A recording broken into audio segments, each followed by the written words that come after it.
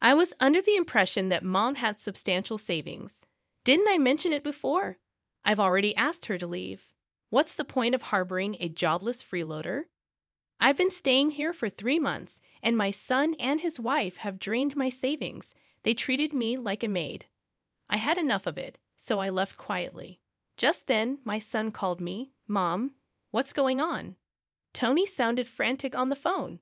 Around that time, something I did became headline news across the United States. I'm Sarah, 70 years old.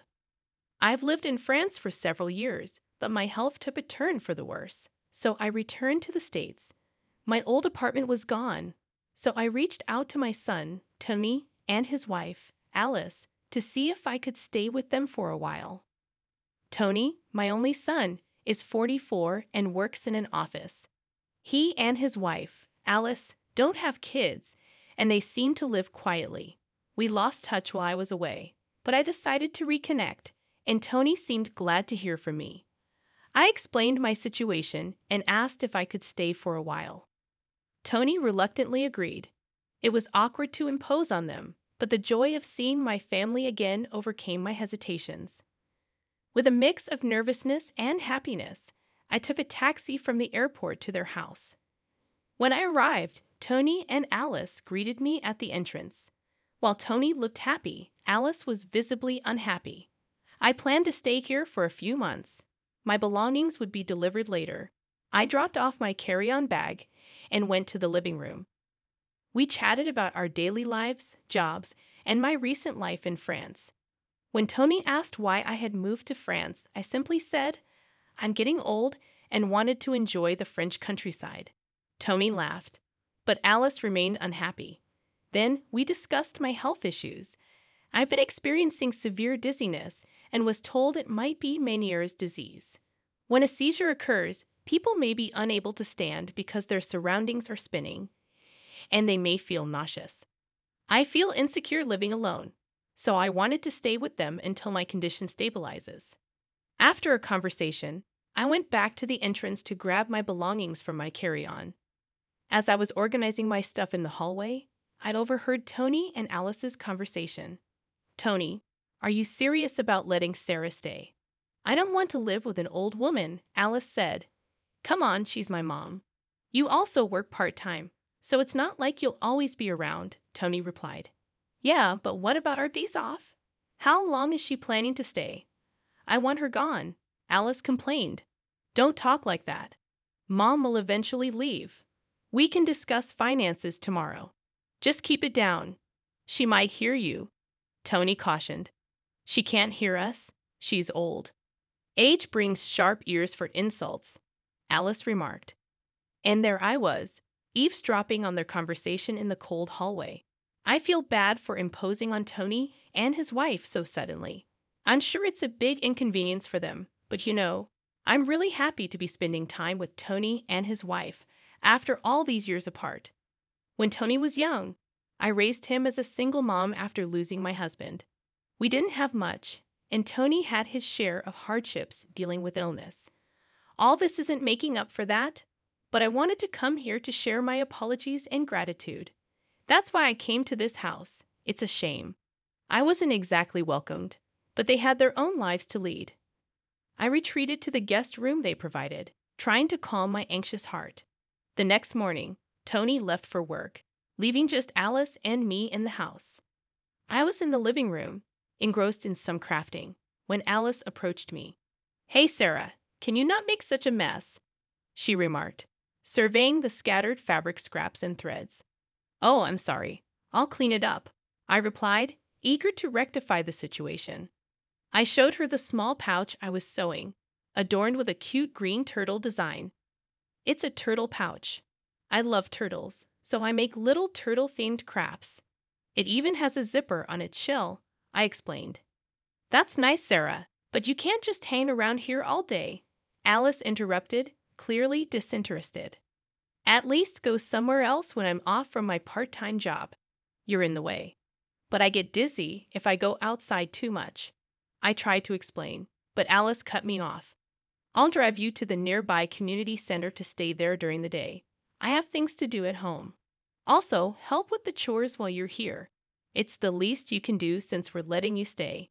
Don't do crafts. Do some cleaning and laundry, she instructed firmly, leaving no room for discussion. Stunned, I finally acquiesced. All right then, I said slowly as I got up. From then on, I ended up doing all the housework, despite feeling dizzy and sore. Alice and Tony treated me like a housekeeper.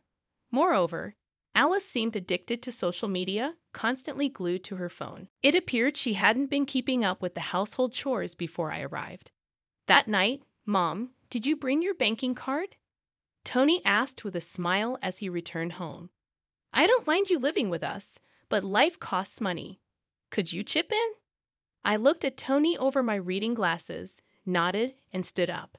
Retrieving the banking card from my handmade pouch, I handed it to Tony. He checked it quickly, and his expression tightened. Wait, Mom, is this all you have saved? Any other accounts? Tony inquired, his tone becoming serious. That's all I have. I don't need much at my age. No chronic illnesses or anything, I replied, smiling. But Tony persisted, asking if I had any more money. When I said no, he sighed and slumped his shoulders. Fine, I'll hang on to this cash for now. I'm doing you a favor letting you live here, so this is the least you could do, he said, his tone tinged with disappointment, after gaining access to my account password. That night, Tony seized my bank and debit cards, then left the room. Lying in bed, I could hear Tony muttering through the separating wall. Oh, this is a letdown. I totally thought Mom was loaded. Our household is actually in the red. Shouldn't have said she could stay. See, I told you, kick her out already. That jobless moocher brings us no benefits whatsoever.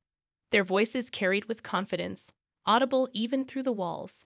Perhaps they wanted me to overhear. In my cold bed, I fought back tears of loneliness and sorrow. The next day, since Alice had a day off, she drove me to the local community center. Planning to continue my handiwork, I opened my bag in the lounge area, only to realize I had left the essential fabric at home. Though my dizziness was under control, I hesitated to ask Alice to retrieve it. Familiar with the area, I decided to walk home for the fabric. Upon my return, I glimpsed through the window into the house. To my surprise, Alice was with an unfamiliar man. They seemed intimately close. Unsure of how to proceed, I lingered outside before quietly retreating. It dawned on me why they wanted me out, to avoid interrupting their affair. Back at the community center, thoughts of Alice and the man consumed me. Seeking advice, I called someone. Despite the situation, I continued interacting with Tony and his wife, avoiding any mention of the man. However, whenever I left the house, I purposefully left a red turtle pouch on the living room side table. 3 months had elapsed since I began staying with Tony's family. By then, I had essentially become the household maid. I tirelessly performed endless chores, and when Alice was home, I was relegated to the community center. My savings had dwindled, mostly drained by Tony's gambling addiction, a product of the financial hardships he endured as a child. Despite my attempts to intervene, mentioning it always incensed him. After enduring 3 months of turmoil, one night before a long weekend, I resolved to act on something I had been contemplating. Facing Tony and Alice, I expressed my gratitude for letting me stay, but I also knew. I realize now that my lack of financial stability made life harder for you when you were young. I'm truly sorry for all the trouble I've caused. Despite everything, I'm grateful for your kindness. With a heavy heart, I reached for a homemade turtle pouch from the table. It was green, with a zipper on the shell. This is a token of my gratitude to both of you. I hope you'll accept it, I said, hoping to mend the strained atmosphere. Contrary to my hopes, neither Tony nor Alice showed any interest in my handmade pouch. Mom, enough of that. Are we really out of money? Think about the French account or something, Tony suggested, his tone growing more impatient. Tony, I told you we are out of money. Look, I worked really hard on this. Can you just take it as a token of my love? I pleaded, trying to evoke memories of happier times. But Tony's irritation only escalated. I'm not a kid anymore. "I'm not happy receiving something like this," he retorted, while his wife gave me a cold look. Desperate to salvage the situation, I mentioned Joe, who had helped us in our old apartment. But Tony brushed it off, demanding that we stop dwelling on the past. Stunned into silence, I clenched the turtle pouch in my hand, feeling the texture of the paper inside. The next day, Tony and his wife left for vacation, leaving me behind. After our conversation, I had already planned to leave the house. Hastily, I packed my bags, arranging for them to be sent to my home in France. I made sure to include the red turtle pouch in my carry-on bag. Leaving a simple note of thanks and goodbye on the table, I departed from the house where I had stayed for 3 months. Instead of returning home immediately, I stayed in a U.S. hotel for a while. I had things to sort out, and I expected Tony and his wife to reach out to me eventually. True to my expectations, about 2 weeks later, Tony called. "Mom, what's going on with the turtle pouch?" "It's yours, isn't it?" he asked, his voice filled with curiosity and confusion.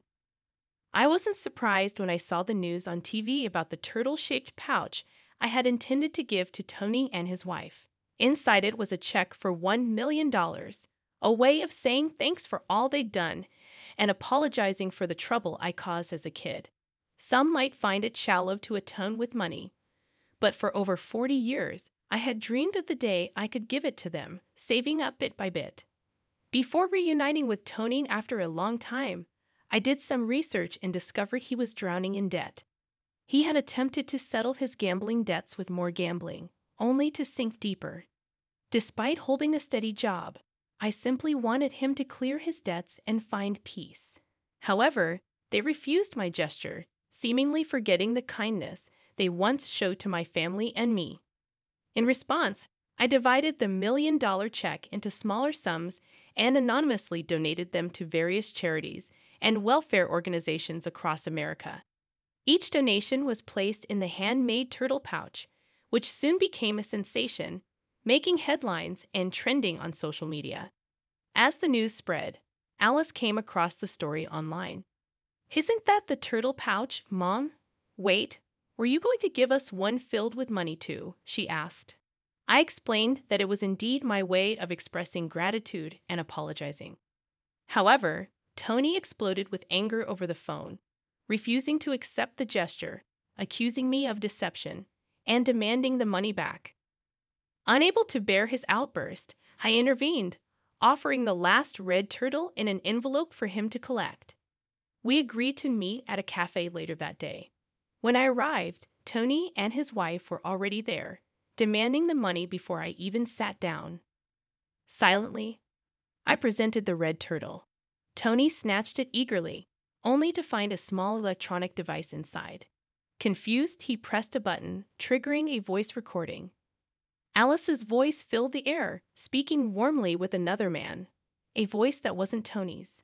Shock washed over Tony and Alice as they realized it was a recording of her affair at home. In the chaos that ensued, I laid out several incriminating photos on the table, snapshots of Alice with her secret lover. Confronted with irrefutable evidence, Alice tried to deny and deflect, but Tony examined each photo closely. Feeling betrayed, Tony questioned why I resorted to such measures. I explained that a friend suggested hiring someone to investigate, and I felt compelled to uncover the truth. Despite the turmoil, I hoped they would eventually understand the gravity of their deceit within the family dynamic. Fate seemed to guide me towards the discovery of Tony's infidelity. As the accusations flew between Tony and Alice, revelations poured forth, exposing their hidden secrets. Tony was grappling with a substantial debt accumulated from gambling, while Alice, in an affair, had been channeling her earnings to her partner. Their financial struggles were laid bare as I disclosed the results of a thorough investigation into their finances. Both were on the verge of bankruptcy, desperately seeking a way out. They insisted that I provide the money I had donated to charities, but I had already depleted my savings and left them with only a red turtle figurine. The situation escalated into a chaotic scene at a cafe, with Tony aggressively demanding the $1 million donation. Police intervention became necessary to restrain him, leading to a strained relationship between us. In the aftermath, Tony's life spiraled further into gambling and debt, culminating in job loss and isolation. As for Alice, the fallout from her affair, combined with financial struggles, led to her divorce from Tony. She faced harassment, lost her part-time job, and her affair partner abandoned her. Left with no income, she relied on temporary assistance for needy families. Returning to my home in France, I resumed my life and work. In my apartment, Joe, a cohabitant and dear friend, greeted me. Joe, who had been a lifeline during our days of poverty, now shared a happy life with me. He had founded a support program for the needy, and we have been working together for years. While unpacking souvenirs from my trip to America, I reflected on my past and the path I had chosen. The organization we built together had grown into an international entity, focusing on supporting single moms. Despite the challenges with Tony and Alice, I found fulfillment in the work we were doing. At 70 years old, I embraced the opportunities ahead, determined to make a positive impact. With a smile, Joe and I continued our work, planning to expand our activities in America. Despite the complexities of family relationships, I cherished the brief moments of happiness spent together. As I prepared for an international speech, I affirmed that at 70, there was still much to achieve and contribute to the world.